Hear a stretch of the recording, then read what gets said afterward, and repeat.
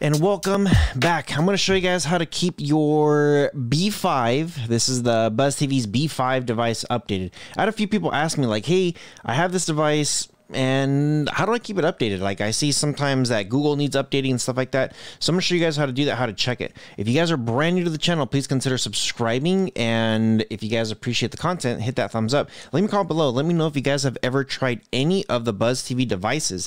And in the description below, I have links for this stuff. If you want this one specifically, shoot me an email, rohasentertainment@gmail.com, and I'll get you guys hooked up. And also, if you want to buy from them directly, I have that link there too.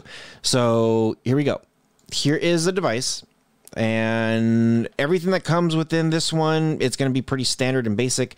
You get some of your, like I put IDA64 so that way I could see exactly what the specs are.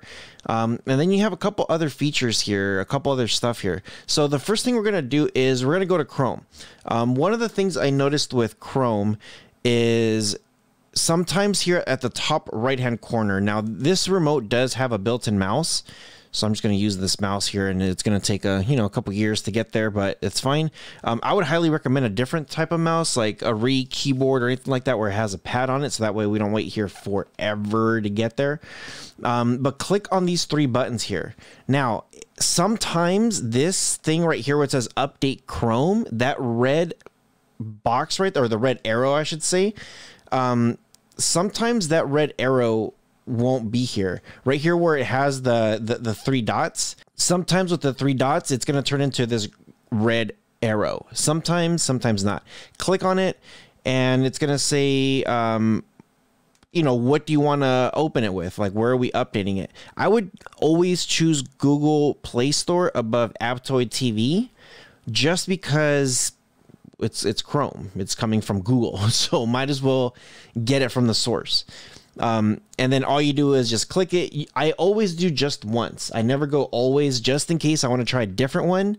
I go just once and then I go through the process. It's going to ask me to sign in, to do all those steps, and that should be it. Now the next thing is they do have, here it is, BuzzTV OTA.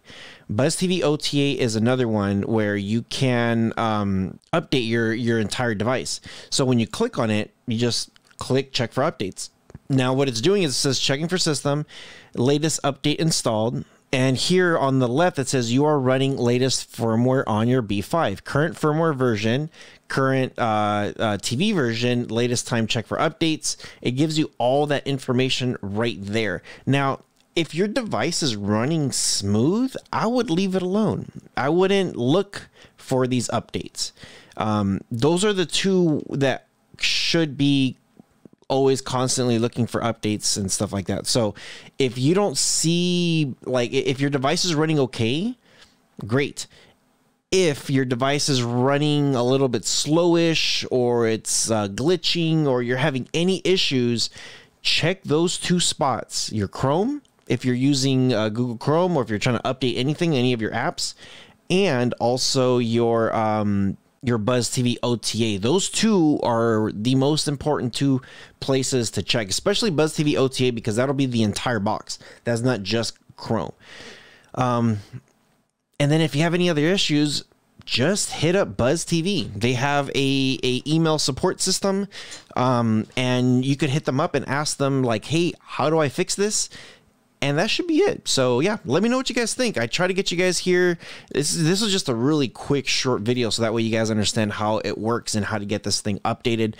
The remote on, I think this is the BT100. This remote won't need any updates. This is just going to be their basic remote. Everything is just there and it works. If you're having issues with any of these buttons, just email them. Email Buzz. Buzz is really, really good at helping out. With all that being said, hope you guys appreciate today's episode. I try to get you guys here all the information that you guys might need.